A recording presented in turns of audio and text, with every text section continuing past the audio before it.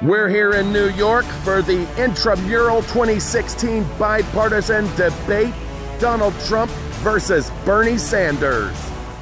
My fellow Americans, I am running for president so that in the unlikely event that I am elected to office and there's not an immediate military coup d'etat to take me out of power, this country will engage in an unprecedented revolution politically to take on the billionaire class.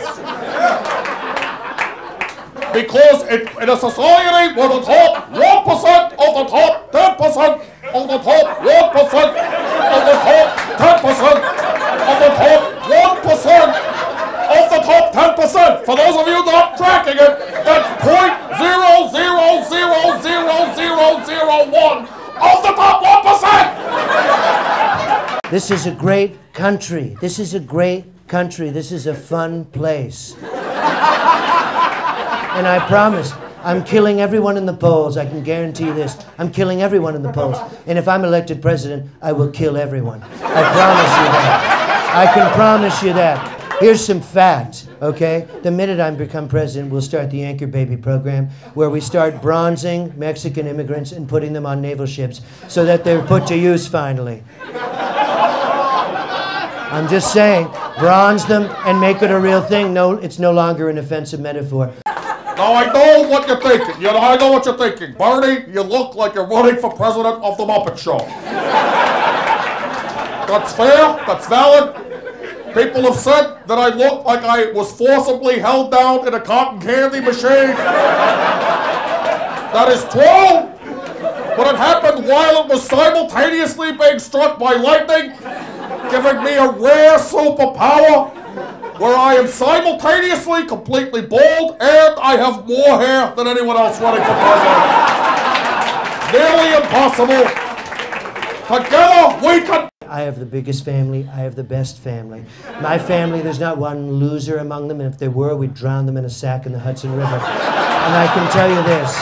I'll promise you this right now. There's a reason I named my daughter Ivanka, because I want to fuck her. And I promise you this now. Family, you want to keep family tight? Well, my family's the tightest, specifically my daughter. I bred her to be so tight, and when I marry her, I'm marrying my daughter is what I'm saying. I'm marrying my daughter. I firmly believe that the country needs a figurehead like me as president. When I have time with my wife, we go up to Lake Champlain, we put on a Grateful Dead album, and we have it sail out off the speakers over the lake, right off the photograph, and we sit in a little sloop together, and we read each other statistics from the Bureau of Labor Statistics back and forth. My vacations involve hunting stray blood diamond diggers. I go to Africa, my whole family, we get elephant rifles and we hunt human beings. And what we do is we reenact the euthanizing of Eleanor Roosevelt, which didn't happen. It didn't happen. My question for Mr. Trump.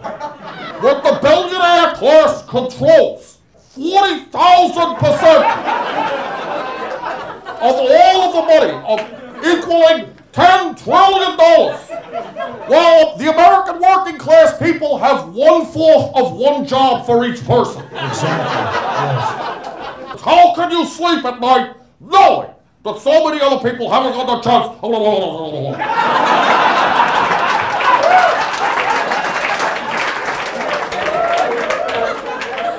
I want to answer the last part of his question first.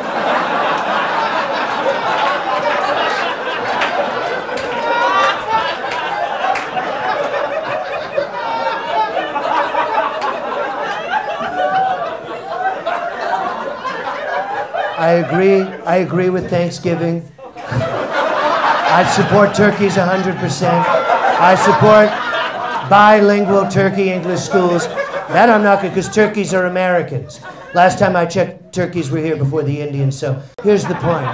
We're a great country. We have a lot of challenges. We're going to win. You're going to be so sick of winning, you're going to put a shotgun in your head and blow your fucking brains out. You're going to be so sick of winning. We're going to win everything, and then we're going to go to China. And I love the Chinese. I love them. I think they're fun. You can put little plates on their heads. You can eat food off of them. They're great people. But what's more important, I know they're our enemy. I know they're our enemy. I'll shoot them on sight. I'll shoot them on sight, or I'll make a deal with them. Are you with me? I mean, Bernie, come on. Are you with me or not? No, okay. I don't think a responsible geopolitical policy would be to take on the number 2 and eclipsing superpower with a shoot-on-sight policy. I don't support that in any way, form, or shape whatsoever, except that I am somehow idiosyncratically pro-gun. Exactly. You already, and you know, by the way, I'll tell you, the Chinese and Japanese already have a shoot policy, and that's all the photography they do when they're tourists. All I know that I'm aware of that I agree with Donald Trump on is that the Trans-Pacific Partnership is bad and the word huge is pronounced huge. Huge. It is huge. It's huge. And I agree with you. I think I think those are two huge things. I think, and I don't want to make a promise, but I don't want to make a promise, but I want to say this, and I just want to say it quickly, which is that I really believe, Bernie, if at the end of it, it's you and I on the dance floor, let's dissolve the parties. Maybe we could say fuck it all and, just take, do a trip across the country. I would do that. I would go with you on an 8-week cancer road trip. We'll pretend one of us has cancer, and it's our last trip. I'll even wear the bandana, I don't care. My final rebuttal is, what's your number? I want to meet you after the show, so I don't know if you could give that to me during the show, or is that appropriate to do? My final look. If I were you,